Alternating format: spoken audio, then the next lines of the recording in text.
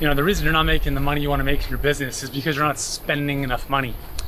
And I want to share this with you with one thing contextually in mind as I pivot this camera to show you a pretty amazing view.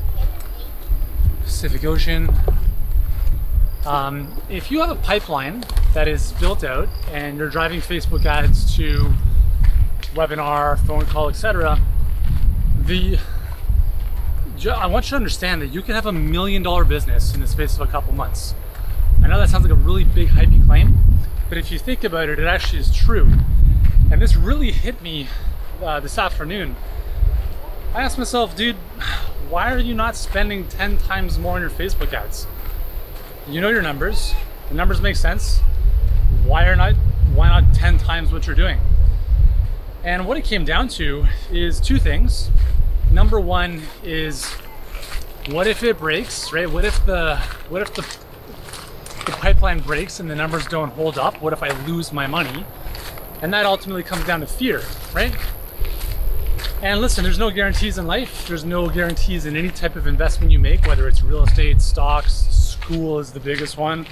Talk about a scam, right? But when it comes to your business, you have to, if you're spending $20 a day on your Facebook ads, like, what are you expecting? 2 people to come into your pipeline, perhaps? Are those 2 people really going to do much? Maybe not. Like, you have to give yourself numbers. You have to give yourself enough data, enough time to let the numbers work itself out. And once you feel comfortable with your numbers, we have clients that are getting calls booked for like $11. And I'm thinking to myself, I would just hand over my credit card to Facebook to charge as much as humanly possible to bring in more of those leads. So if you want to make more money, just spend more on your ads, right? And here's the cool thing is, the worst case scenario is, let's say the numbers don't hold up if you're not scaling properly, you just shut the ads off after a day or 2. Not the end of the world, right? But that's the key, is if you want to make more money, spend more money. Don't be scared, don't be frivolous. And this is pretty epic. Whoosh. Wooga. Look at this. Not too bad at all. Wait, I think we should go swimming there. That looks good. I think we should go swimming there, says my 6-year-old, who...